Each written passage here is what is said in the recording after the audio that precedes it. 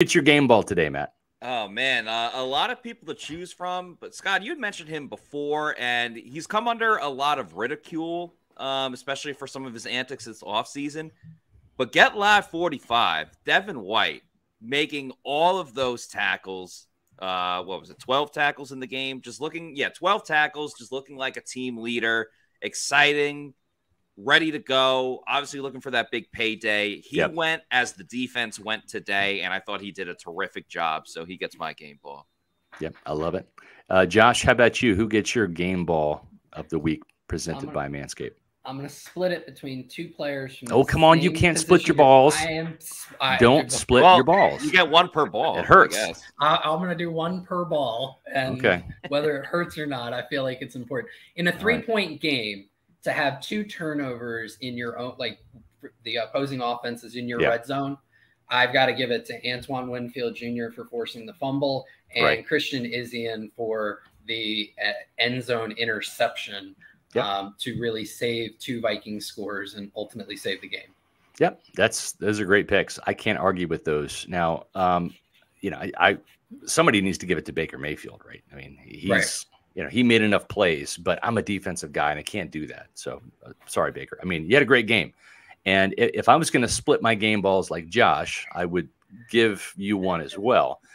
Maybe I'll do that. Okay, fine. If Josh is going to break the rules, then damn it, I'm going to follow suit. And you're such a bad influence, trailblazer. Such a bad influence. I'm going to go with Baker Mayfield because it wasn't pretty early on, but you know what? He didn't quit. This guy just kept plugging away. And it was gritty. Hang on one second here. I've just got an important text here. This is regards to Kalijah Kancey. Don't think it's a setback or a restrain. I think it just tightened up and they didn't want to risk it. So that is coming from a very higher up source. Just got via text. So good news for Kalijah Kancey. That's why you watch the show. That's why you watch this show. You watch the show. Breaking news like this. Yeah. Getting all sorts of texts. So that's a good one. So anyways, back to Baker. For me, it was the stiff arm, right? It was the stiff arm. It was the 4th and 1 QB sneak. It was the throw to Chris Godwin. The throw to O'Keefe, I mean, if O'Keefe catches that, it's a touchdown. I mean, if we're being honest. So I thought Baker played well enough today to get the win, and the Bucs won.